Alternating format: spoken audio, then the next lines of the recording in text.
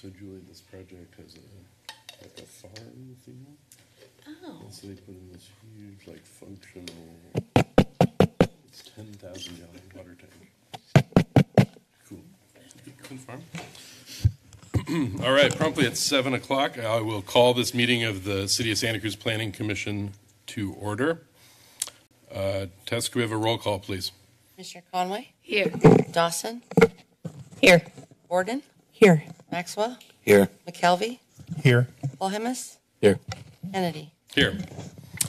Are there any statements of disqualification tonight? Seeing none, we'll go ahead and open the oral communications. Anybody from the public here? No. Moving on.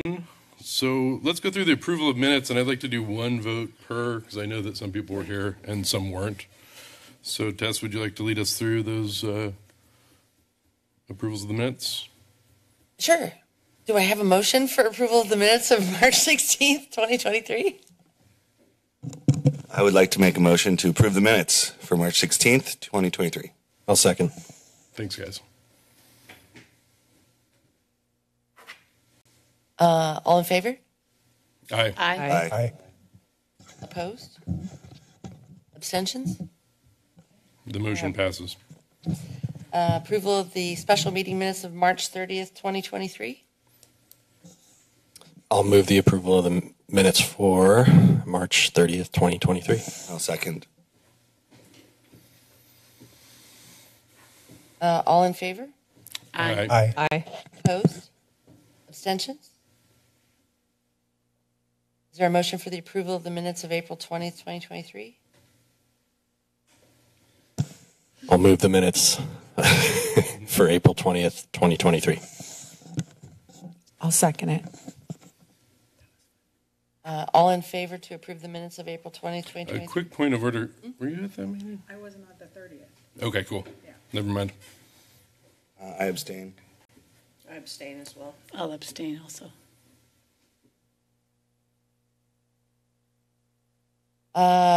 Three abstentions. We have some more all in favors. Aye. Aye. Any opposed? Okay, The minutes pass. thank you. Was I supposed to abstain from the 30th then, if I wasn't here? Yeah, but Sorry. I think she took a note. Okay. When you do that voice vote, it just goes by who was there. I said roll call vote, but I meant voice vote. All right, so tonight we have general business.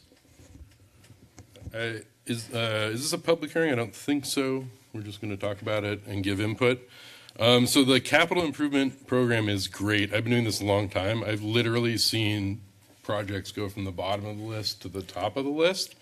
So I know our role is just advisory, but I really want to encourage everyone to like ask your questions, be like, hey, what about I'm going to ask about the softball field lights, but this is a really good opportunity for us to understand kind of budget priorities and things like that. So don't be shy, and can we start the staff presentation, please? All right, thank you, commissioners. Matthew Vanois, Principal Planner for Advanced Planning. Can you hear me okay? Sounds good. Okay, great. I'm here to talk about the 2024 to 2028 Capital Investment Program, consistency with our General Plan 2030.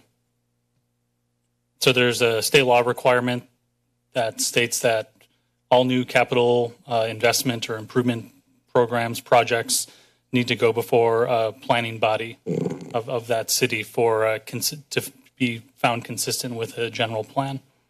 So that's why we're here today. It has to happen before the budget is approved with the capital investment program. And so just really briefly, General Plan 2030, it's the city's blueprint and includes the 10 elements, and 7 of which are highlighted in the yellow here, and those 7 are touched upon tonight through the consistency findings of these projects that we're talking about tonight. And so the capital investment program for the city of Santa Cruz, there's really 3 categories. There's ongoing and carryover projects, and these are projects that were started a year, 2, 3 years ago and are ongoing and are continuing into this new capital investment program year. And then there's maintenance and improvements to existing facilities. And those are projects, larger projects that have previously been reviewed by this commission that have other minor improvements or maintenance happening to them as part of the CIP. And those also do not need to be reviewed by this commission. So really what we're here for tonight is to find consistency with the general plan for new projects that have not yet been analyzed. And specifically, we're looking only tonight at the 9 projects that will begin in FY24. So while there are many, many CIP projects that you'll see in the list and in the attachments to the agenda report, there's actually only 9 projects that we're talking about tonight to find consistency with. And you're certain, and I'll go over those 9 projects now, but you're certainly welcome to ask me questions about other projects, but I likely won't know the answers to them.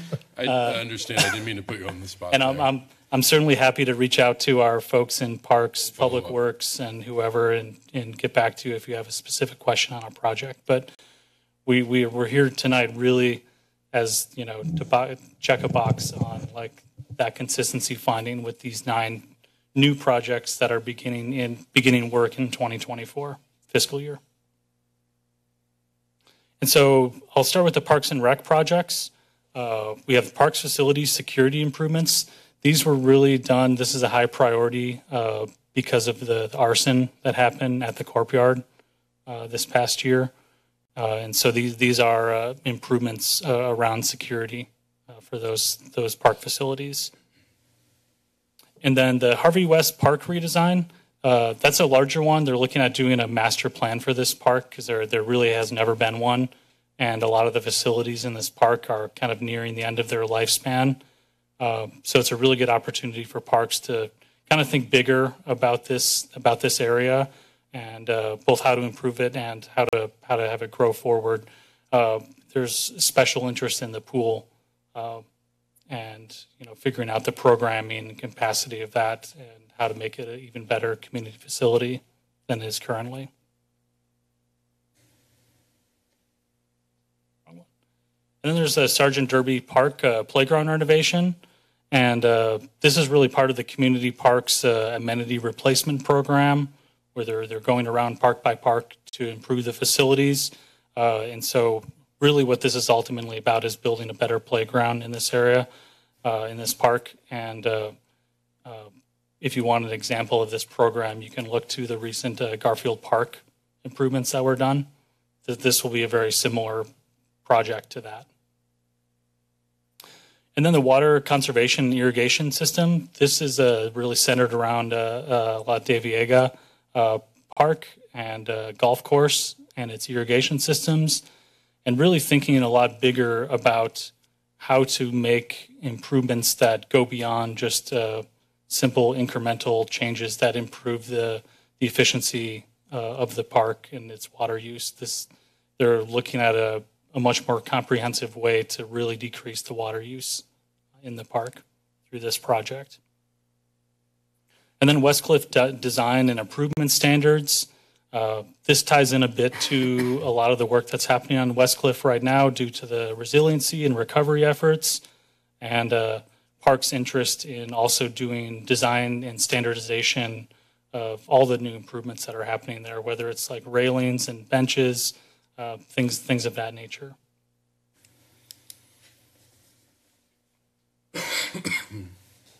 Then public works projects, we have a traffic calming program. And again, this is actually tied a bit to Westcliff work.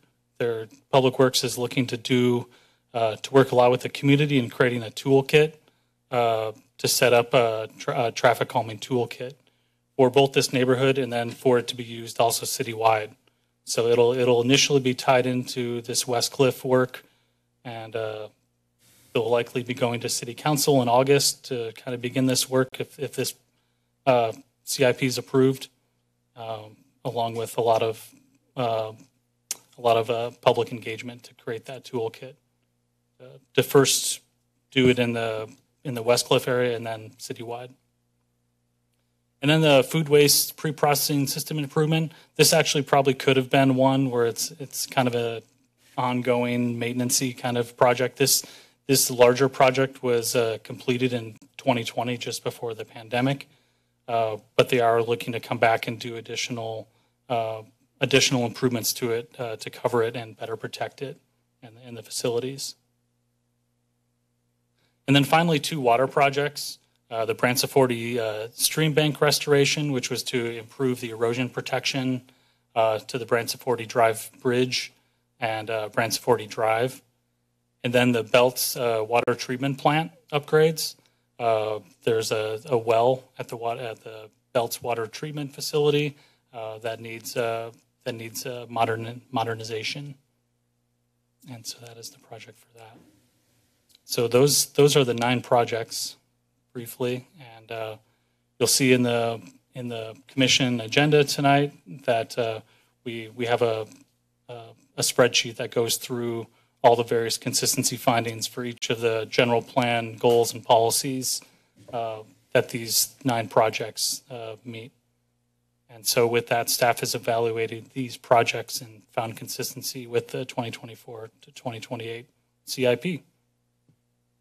And with that, our recommendation is that the Planning Commission make a motion to find the following, that these are consistent with the General Plan 2030.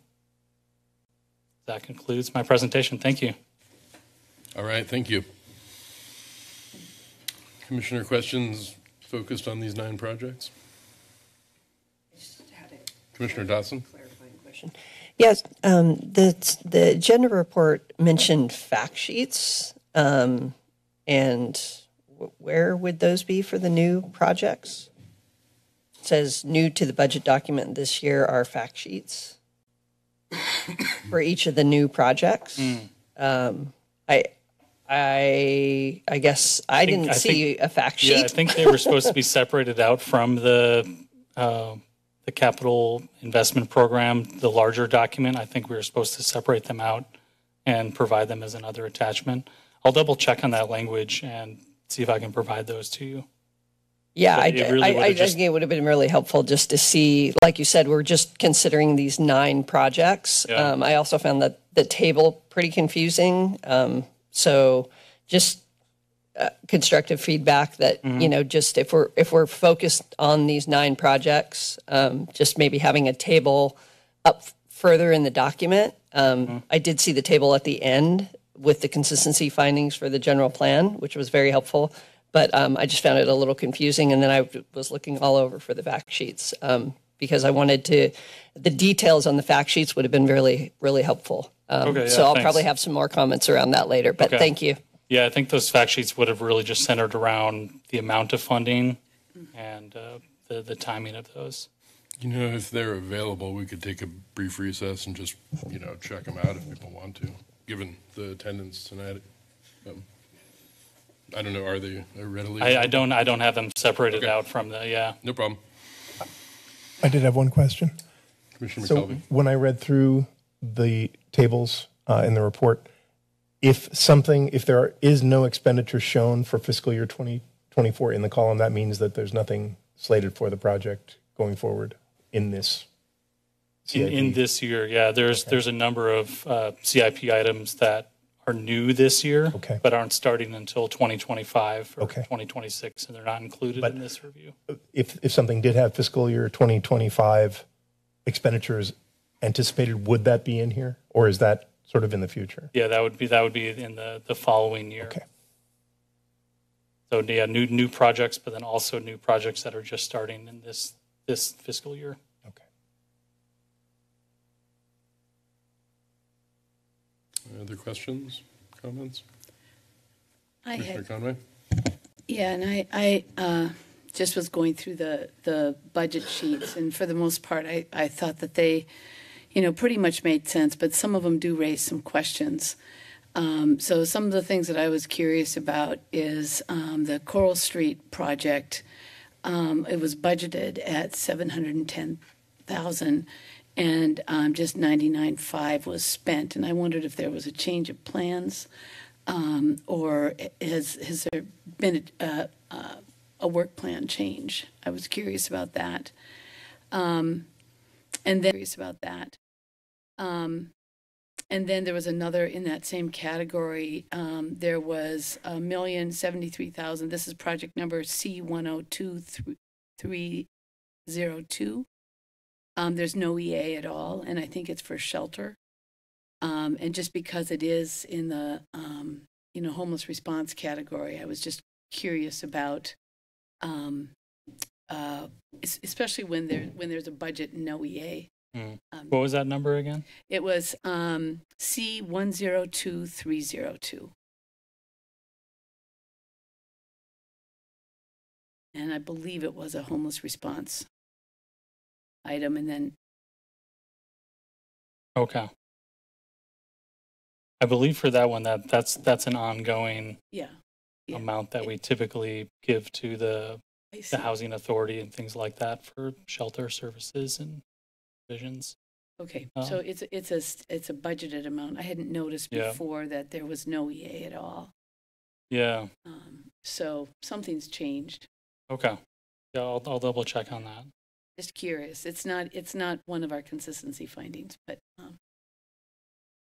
and then there were a couple of other similar things that just looked like they're, expenditures aren't quite going as fast as possible, and it's been a wet winter, so I attributed that to most of those. Mm-hmm.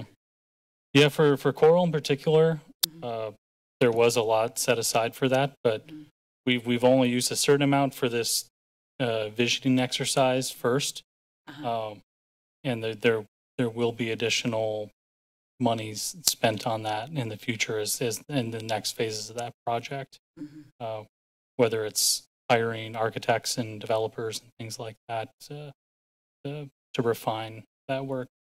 Okay, and I'll look in the budget and see what the sources of those funds are. I am curious. Yeah, I think a lot of that came from the federal funding and the state funding, which around, often around doesn't work for homelessness. that stage. So okay, thanks.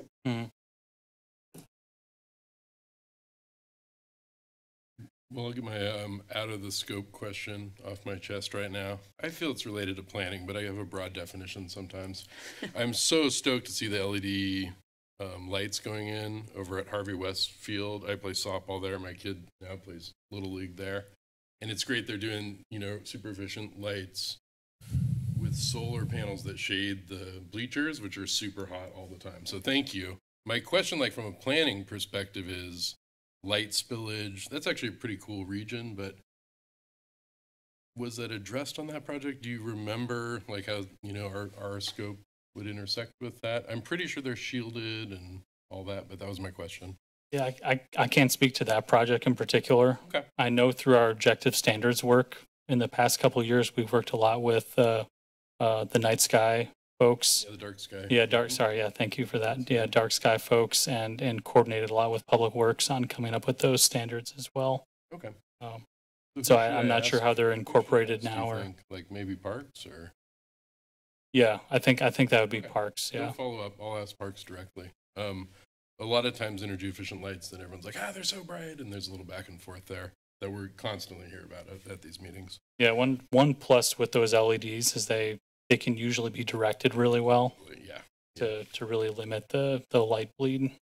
Mm-hmm. And a couple commissioners might remember Rod Corderaro, who sat up here for many years. This was his pet peeve, and he's happily retired in Hawaii many years ago, so it's nice to see that done.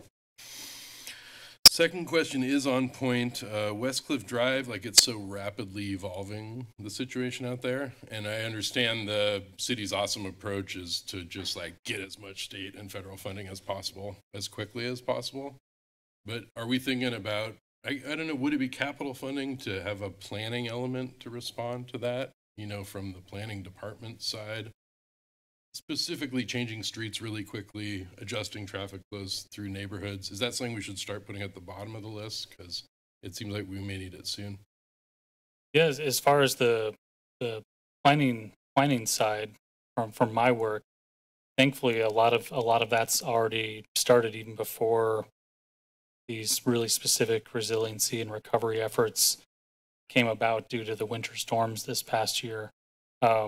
We're currently working on updating our LCP, our local coastal program, and that's been an ongoing effort to bring that into consistency with our general plan 2030, which is actually now we're still currently technically using our 1990s LCP.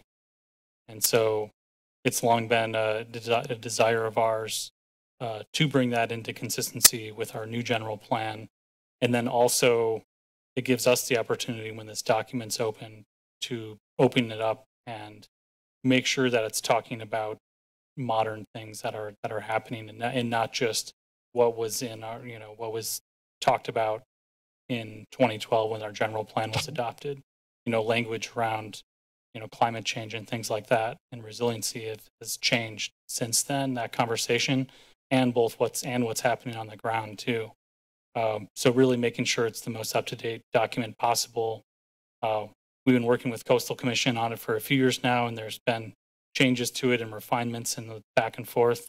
But it is moving forward now, especially because of these new efforts and just making sure that this work aligns with all the other recovery work that various departments are working on throughout the city. So there's definitely new energy around it, but it's something we've been working on and thinking about for a while from a planning perspective. And we're kind of ready to build a lot of this other work that's happening into this effort. It's a great answer. So continued already in budget, and then like as grants come, as we've already done, gobble those up for extra work. It's a good answer. Thank you. Mm-hmm.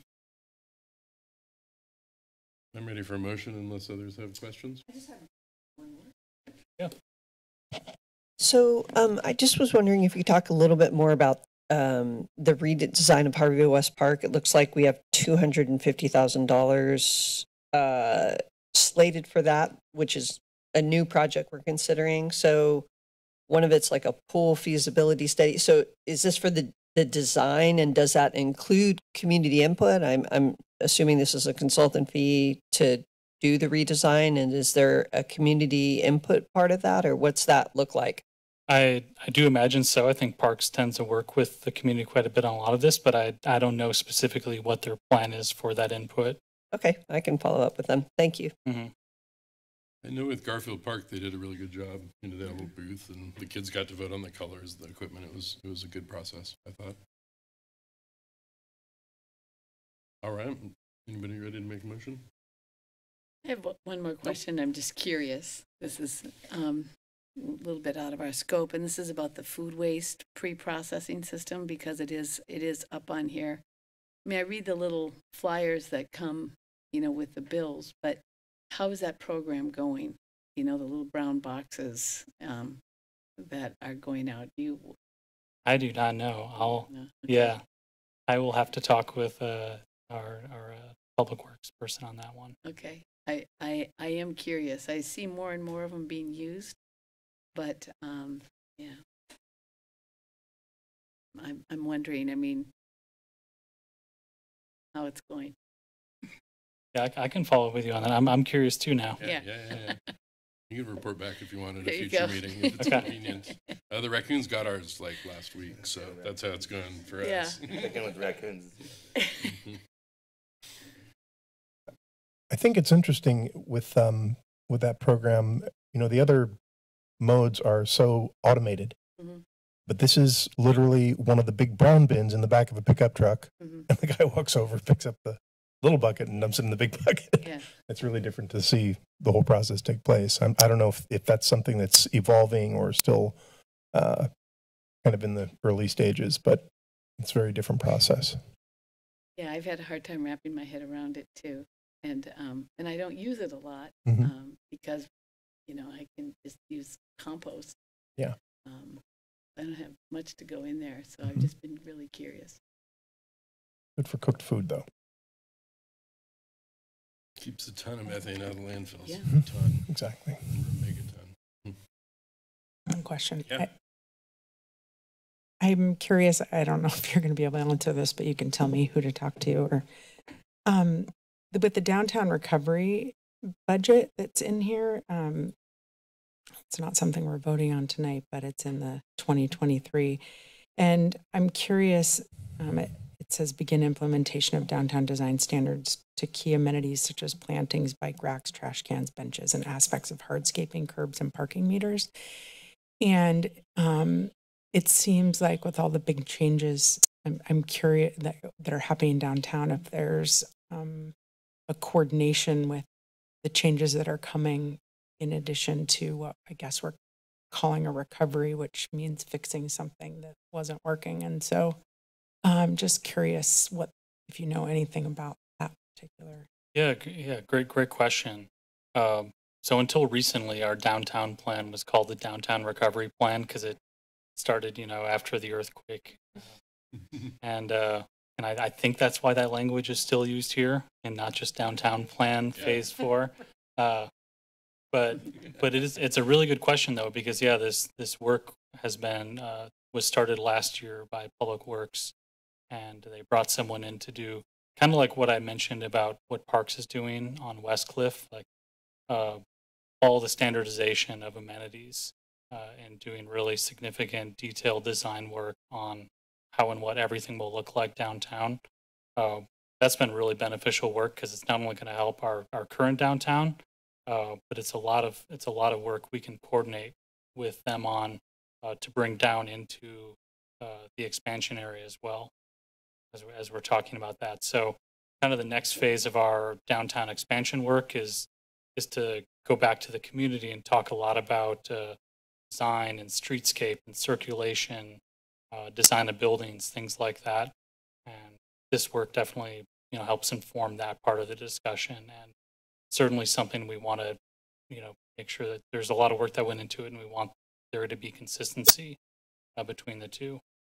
Yeah, because departments we know how it all works a little bit separately. Everybody's got their own budgets and their own teams and their own vision and all the things. So it would be a missed opportunity to not be thinking bigger picture in that way. And then also I would just maybe suggest to somebody that we look to the future rather than recovering, even though there's some serious work that needs to be done down there. But okay, well, thanks for that. Mm-hmm. And that recovery plan was a huge success, so it needs to get its name taken away before the next recession comes.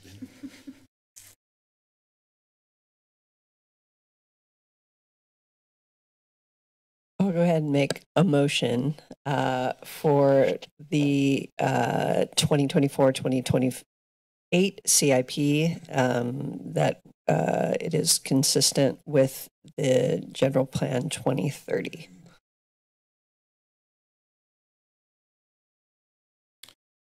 Moved by Commissioner Dawson, second by Commissioner Maxwell. We have a roll call vote, please.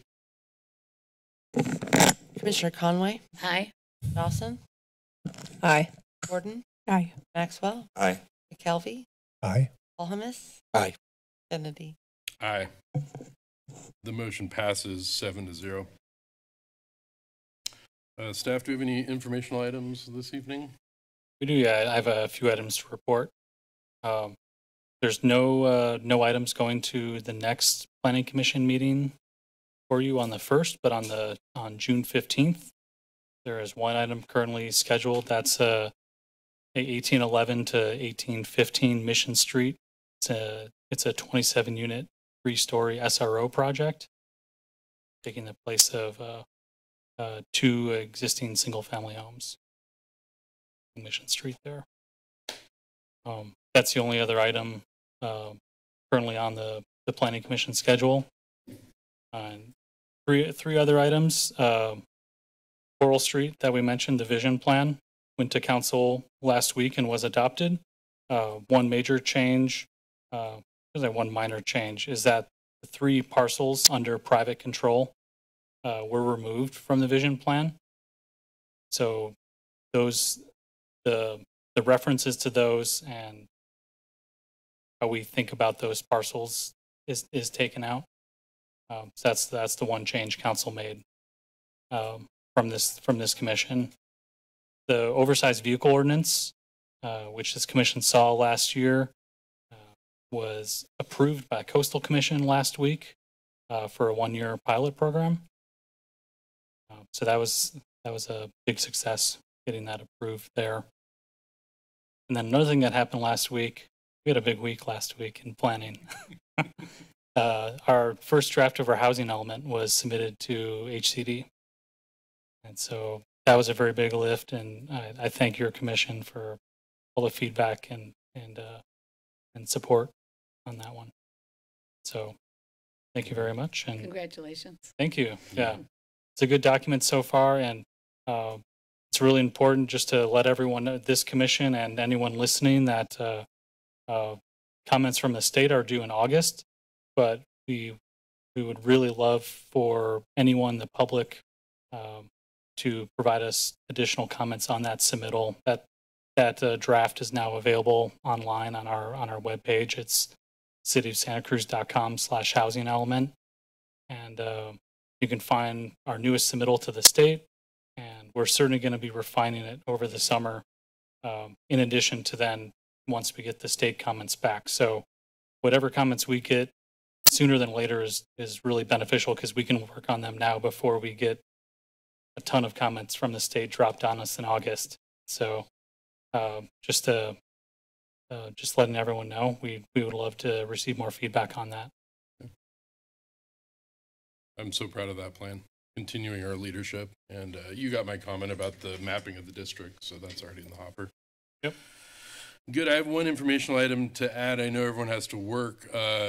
314 Jesse Street groundbreaking is tomorrow at 11 o'clock. I know me and Julie will be there. If anyone can squeeze an hour out and come by, you should. It's an incredible project, and it's the one that completed our arena targets when it finally got through plan check after many, many rounds. So it's going to be a good day for Santa Cruz tomorrow, if you can make it. We don't have any subcommittees nor advisory body oral reports, nor items referred to future agendas. So with that, I will adjourn the meeting. Thank you, everybody, for coming out and for your time. Thank you. Thank you. I think it's 11. Yeah. It's a I guess good the one. 4 of us arrived.